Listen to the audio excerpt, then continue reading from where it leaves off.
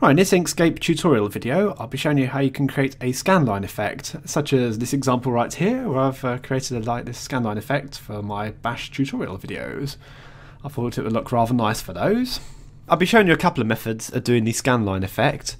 So firstly, as a new layer, overlaying an existing drawing or a picture like this. So I'll just import this, a rather handy Super Nintendo picture, something that could have certainly done with scanlines. So I'll create a new layer. Lines, above current,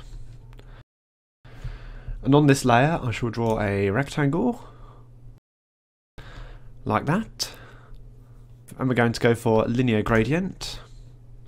Now the trick with this, just pop that up to the top there and take that end of the gradient line, holding down control so I can get it in a nice straight line, something like that. Let's just select that icon again, do repeat, direct, just zoom in on that point, holding down control and using the mouse wheel, just shorten that, I think, that's what it needs. So how's that looking? Yeah, not brilliant at the moment, so we need to do a few little tweaks to this. So on that end I reduce the opacity down to about there, and I'm going to add a new point on this gradient line. So I'll just highlight it and then double click, and you can see it there.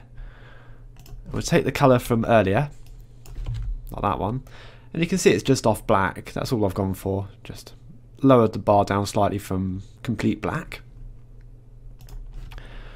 I'm going to go for that point. It's about the same still, isn't it? And I want the opacity number to be about the same, so 80%. Yeah, okay, we'll go for around 80% again. Could just type the number in here, that probably would be easier. Right, and the other end is an opacity of 0. That doesn't look bad.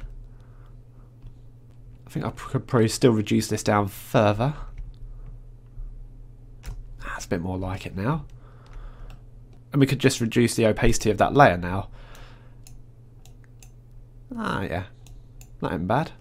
So you can just tweak it around to get the effect that you're after. But that's one option of doing the scan lines.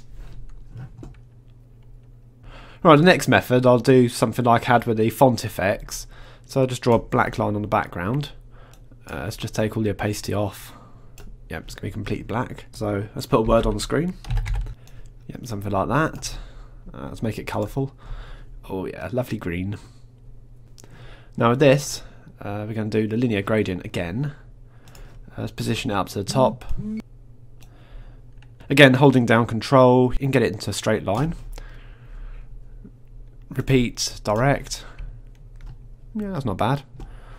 But I don't want it being transparent this time. I want it to go to a colour at the other end. So let's just say we'll take it to black. No opacity this time. There we go. How does that look? Something like that, I think. It depends on the size of the picture you're drawing, because if you're doing it really far zoomed out, then you might want the scan lines a bit bigger just to highlight them a bit more. But that's the idea of it anyway. So that's how you can do a scanline effect in Inkscape. So thanks for watching, see you later.